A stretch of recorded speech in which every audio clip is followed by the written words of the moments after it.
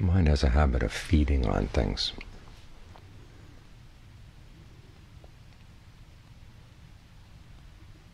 And for the most part, its feeding habits are pretty bad. It feeds on all the wrong things. And it suffers as a result. It's like a person who just takes anything at all and stuffs it in his mouth.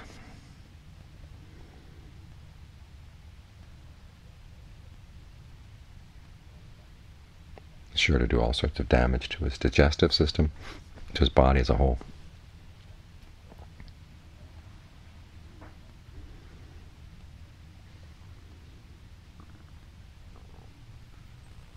But the feeding of the mind is more complex than the feeding of the body. It tries to feed on sensual things, and they don't give any satisfaction. It tries to feed on becoming this or becoming that, and it doesn't last very long. Then it gets all disgusted with the whole thing and wants to destroy everything, and then it feeds on the idea of destroying. And then it doesn't have anything left. It has to start all over from scratch because it still needs to feed. It hasn't gotten over the need to get something inside.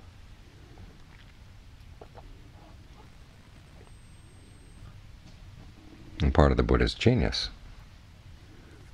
was to realize that there are other ways of feeding the mind, so it gets to the point where it doesn't need to feed anymore. That's what the path is all about. It's a different way to feed. The word for feeding and clinging are actually the same in the Pali, upadana, the things you take as sustenance for the mind. And basically what he has us do in the path is to take our old habits of feeding and feed in new ways. We still hold on, we still cling, but it's not quite the same as the clinging that causes us to suffer. In other words, we don't hold on to these things as ends in and of themselves. We hold on to them as the path, as tools.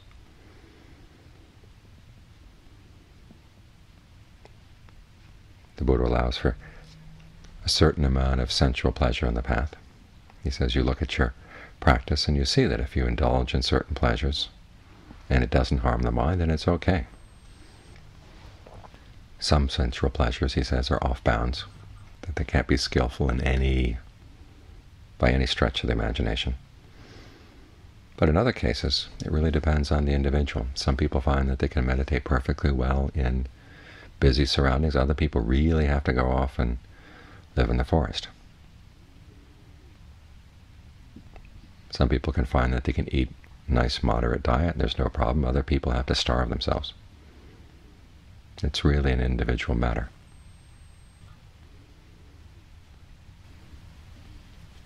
But even when you starve yourself, the Buddha doesn't have you totally starve yourself. It simply means that you have to eat less than you normally might like.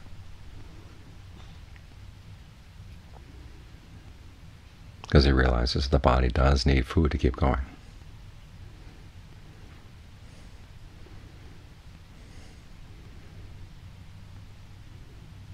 And the same with the other forms of clinging. Attachment to views. Well, he says there's right view. Right view is a view about karma to begin with. And it's interesting, when the Buddha talks about karma, the first two things he focuses on are gratitude and generosity. If you don't see the virtue of the value of gratitude, you don't see the value of generosity, it's hard to do anything else in the path. In other words, you have to appreciate the good that other people have done for you, and see that something really good does come from being generous. Generosity is not a sham. It's one of the things that makes life worth living. And if you don't appreciate the good that other people have done for you, the ways they've been generous, how are you going to be generous? How are you going to be a good person? This is why the Buddha has you reflect on gratitude and reflect on generosity as the very basis for any kind of practice.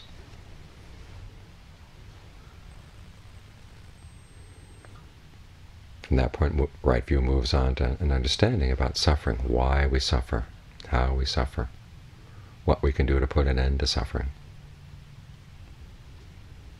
That kind of view is a useful tool, because its very nature is not to be taken as something as an end in and of itself. It's a means to put an end to suffering. It's a good view to feed on.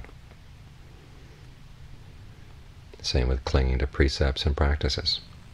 The Buddha wasn't just talking about rituals, any type of practice, any type of precept, he said. If you take it as an end in and of itself, it's a kind of clinging, and therefore it's suffering. But the path of practice, we have precepts, we have practices. You practice concentration. You maintain the precepts as means to an end. Because these kinds of precepts and practices really do nourish the mind. They strengthen you. If you know that under no circumstances would you ever kill, under no circumstances would you ever steal, there's a very strong sense of self-worth that comes from that. Someone comes and offers you $1 million to lie, and you say no. It means you've got a precept that's worth more than $1 million.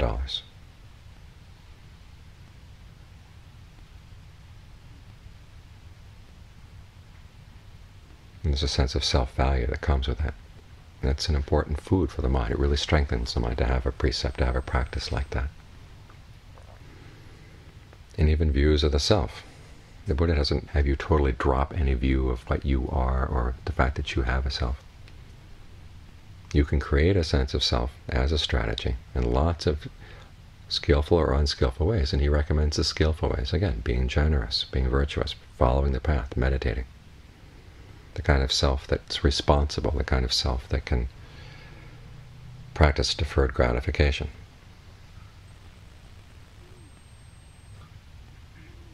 Then when that sense of self is taking you as far as it can, then you realize it is a strategy, and there are times when that strategy doesn't work, so you drop it.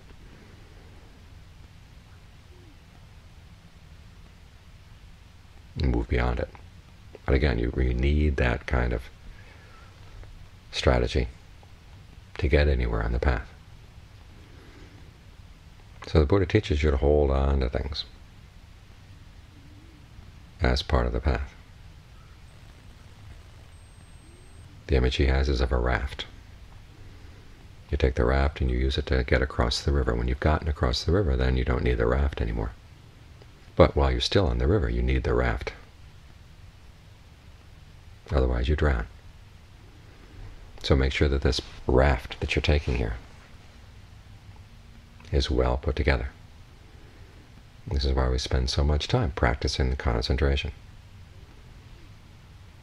because this is the centerpiece of the path.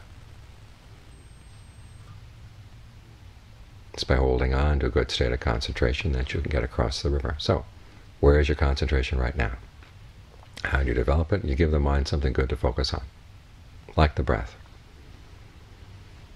And if the breath isn't enough, you can add the word Bhutto together with the breath. It means awake. Bhut with the in-breath, to with the out. No matter what else happens, there may be the sound of traffic way off in the distance, or music off in the distance, or pains in your legs, or whatever. You just don't let that deter you. Don't let that distract you. Just stay here with the breath. Because those things don't really destroy the breath. Even though there may be noises off in the distance, you still got the breath right here.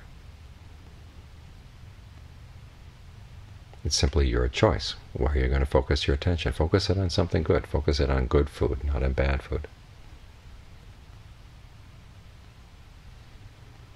And do your best to give yourself a good foundation. Because of all the different elements of the path, this is the one the Buddha most often compares to food. A sense of stillness, a sense of well-being that you can create here in the present moment. It is a creation. It is something put together. Which means that it's not the goal of the path, but it certainly is the path. So just stay with the breath. Feel the breath and the process of breathing. Where do you feel it? Where do you notice it? Where do you can see most vividly that now the breath is coming in, now the breath is going out? Well, focus right there. And then allow that part of the body to feel comfortable. You may notice at the end of a breath it tends to feel squeezed. Okay, that's a sign the breath is too long.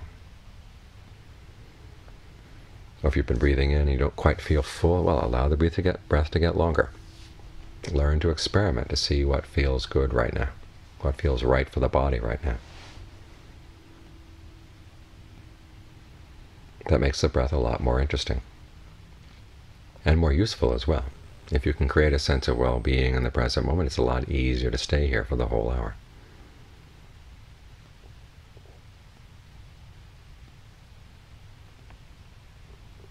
Then as you settle down with the breath, you begin to notice other parts of the body as well. You begin to realize so the whole body can be involved in the breathing process. There's energy throughout the whole body. So make a survey of the body to see where there's tension. Is there any tension related to the in-breath? Are you holding on to tension with the out-breath? In your hands, in your feet? Well, let them relax.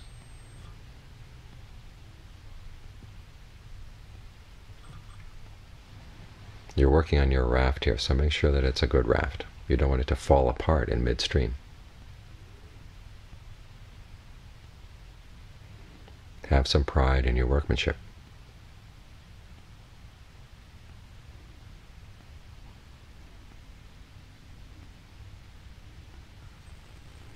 The more attention you pay to the breath, the more you can feed off it, the more solid your foundation is, the more trustworthy your raft. So think of any skill you've ever developed in the past and apply the same attitudes for developing this skill that you applied to your other skills. Pay careful attention to what you're doing.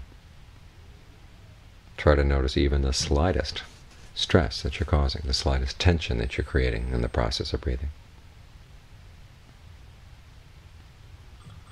And learn to let go of whatever it is that's causing that tension or causing that stress. If you find that too much to focus on right now, we'll just stay with a sense of any spot in the body where you can keep tabs on the breath and try to do your best to make it comfortable right there. Learn to be a connoisseur of your breathing. Okay, what kind of breathing really feels good right now? You're the one who decides. So experiment. Deep breathing might feel good for a while, then you decide it doesn't feel so good anymore. Well, you can change.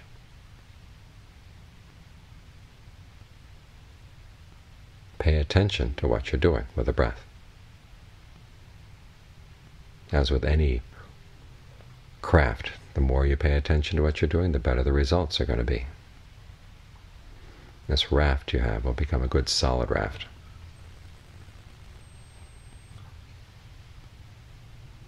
One that doesn't fall apart is when the currents get strong.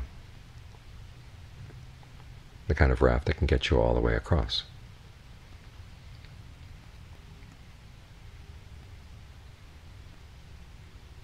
If you want to think of it as food, okay, chew your food well. In other words, pay really close, careful attention to what you're doing. Don't just try to gulp it down.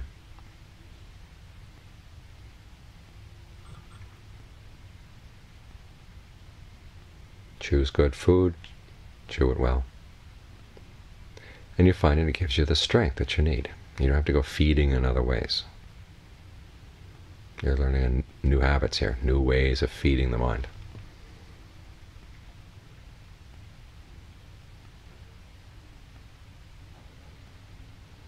And like any change in diet, in the beginning it may be a little hard. But as you get used to eating health food, after all, you look back at the old junk food you used to love and you realize you just can't stomach it anymore. Because the health food really does make your body healthier.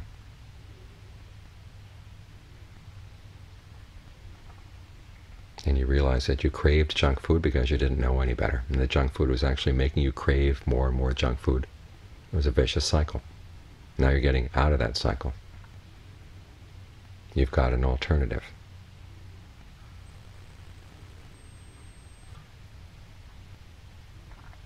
Instead of gobbling down sensual pleasures and then getting sick of them and trying to trash anything, you've got an alternative way to feed.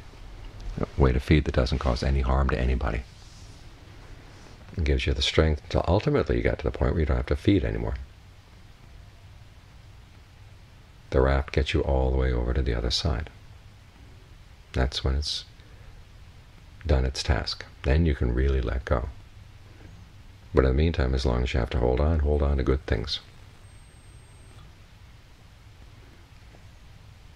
That's the only way you're going to get across.